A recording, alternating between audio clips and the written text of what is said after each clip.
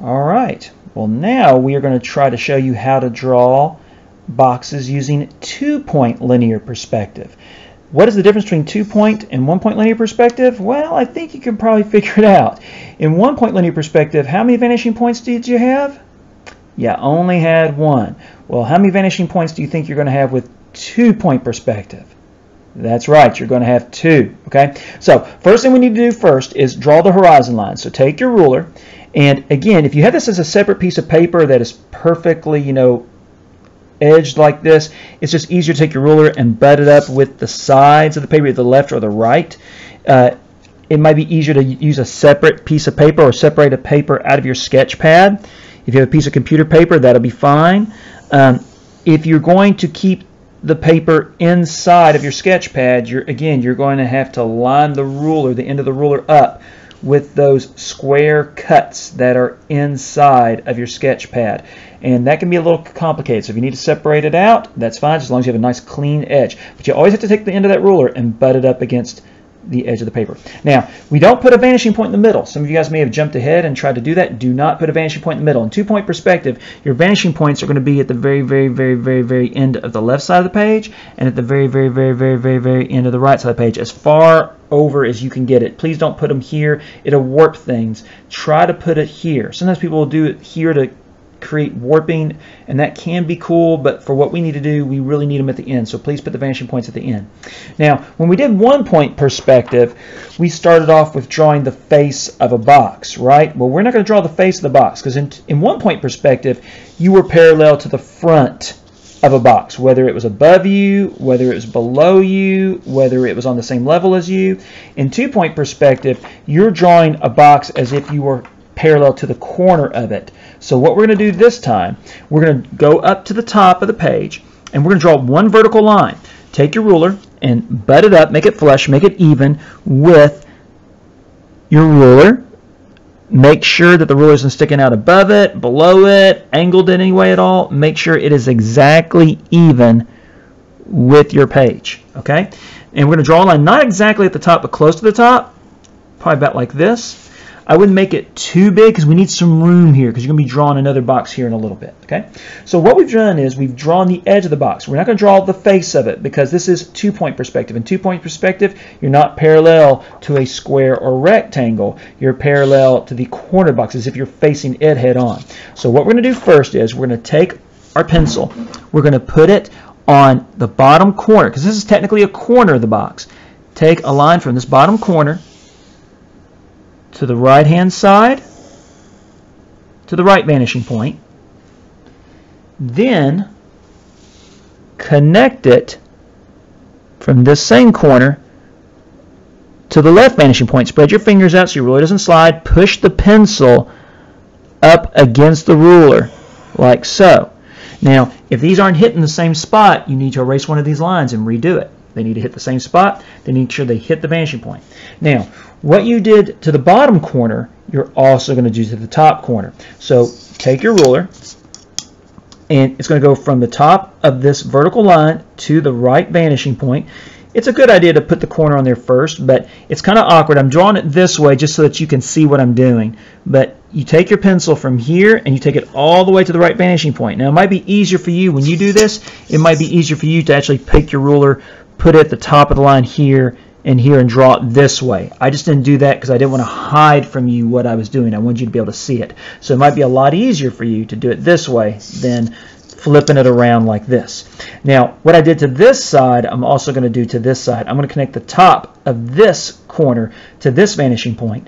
And again, it would be easier for you probably to take your ruler and draw the line from here to the vanishing point. But so you can see what I'm doing, I'm going to move it like so. Sorry, the camera froze there for a bit, so I waited. So I'm going to take it. All right. Put my hand right here, and I'm going to draw a line from here to the vanishing point. Very good. Okay. Now, what we're going to do now is, remember how earlier when we did 1-point perspective boxes, how we had lines that were twins to each other? Well, we're going to have the same idea here too. we're going to have a line that's a twin to him on the right side and a line that's a twin to him on the left side. So what we're going to do is we're going to take a ruler and we're going to butt it up with the top of our page. Could be the bottom, but I'm going to choose the top because the box is closer to the top. I'm going to get it kind of closer. I'm going to make sure that this is perfectly level. I'm going to draw a line from here to here. There's one twin. Now, I do not have to make the left side the same size. I can make it a little longer if I want to. Doesn't matter. But I still need to take my ruler and butt it up because all the vertical lines I make have to be parallel to each other. So I take my ruler, do it like so, butt it up like this. Very good. Okay. Now, it's pretty easy. Remember what we did to this line after we drew it? We connected the top to the left vanishing point and to the right vanishing point. We connected the bottom to the left vanishing point and the right vanishing point. We're going to do the same thing to these guys. Now guess what? We don't have to connect the top and the bottom to the left vanishing point. They already go there. But we do need to connect the top and the bottom of this left line to the right vanishing point. So let's start with the bottom. Take our ruler, take it to the vanishing point, take it to the bottom corner. Spread your fingers out. Might help to have your pencil here first before you do that. This is a solid line, all the way down solid. Very good. Excellent. And then let's draw a line from here to the same vanishing point, but this one's going to be a dotted line because it's going to be inside. It would be easier for you to probably do it like this, but I'm going to flip it around so you can see what I'm doing. I'm going to put my ruler at the top corner, take it to that vanishing point, spread my fingers out on the ruler, go from the top, dotted line. Oh, I had something kind of weird happen here. Do you remember how when we did 1 point perspective boxes, I said that sometimes a line from one corner might run into another line here? That's what happened here. I wish it hadn't because that might confuse some of you. But what you need to remember is that this corner has to go to the vanishing point. It doesn't have to go through this corner. It has to go to the vanishing point. This is just a coincidence. If we have time, I might do another one and show you how it could be different. Now, what we did to this line, we took the bottom of it to the right vanishing point and the top of it to the right vanishing point. That's what we did to the left line. Well, the right line, we don't need to connect the top and the bottom to the right vanishing point, so it already goes there. But we do need to connect the bottom and the top of this vertical line to the left vanishing point. So let's go ahead and connect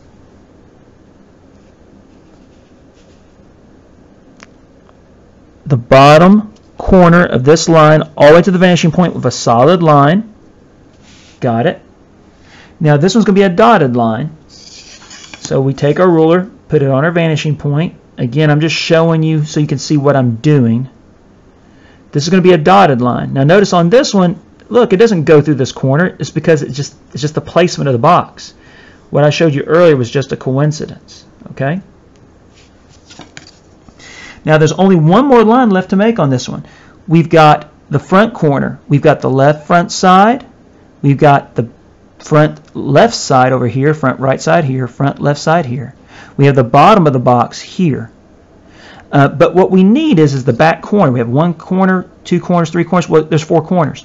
So we take these two corners and follow them back. And right where the X is made, that's where it's going to start. We go down these twins, look at the bottoms, see where they connect. Ah, there's an X here. So it's going to be a dotted line from here to here. X marks the spot.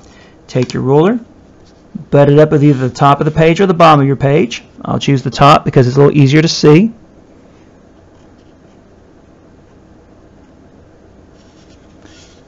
And it's pretty close to right. And don't erase away all the lines, but if you want to erase away at least right where they touch or connect to the box to make it look a little less confusing, you can. But what we have is a 2-point perspective box floating above the horizon. And a lot of people believe that 2-point perspective is easier than 1-point perspective. And I think one of the reasons why is that in 1-point perspective you had to keep all vertical lines parallel to each other and all horizontal lines parallel to each other.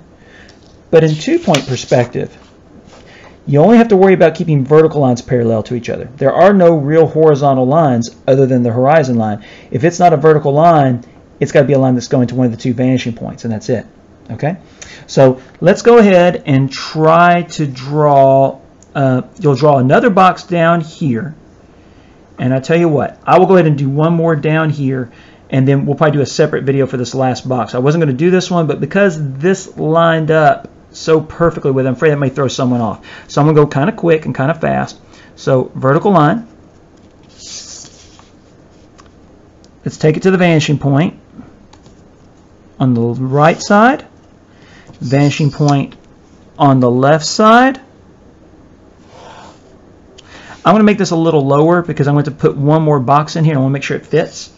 I'm now going to connect the top to both the right side and the left side.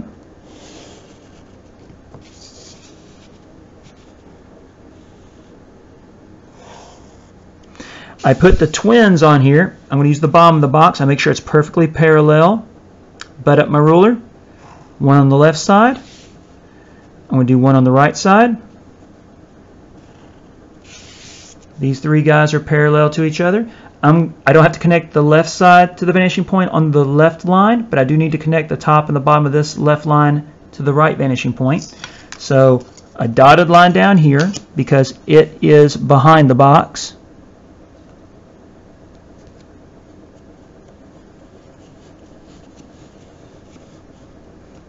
And then I'm going to go ahead and take the top to the right vanishing point, but it's going to be a solid line because I'm looking down upon it.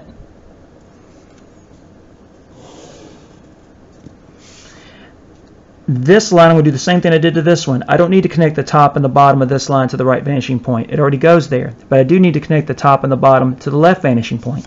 Every vertical line, the top point and the bottom points are going to go to both vanishing points. Okay, dotted line at the bottom. Okay, and then the top one's going to be a solid line.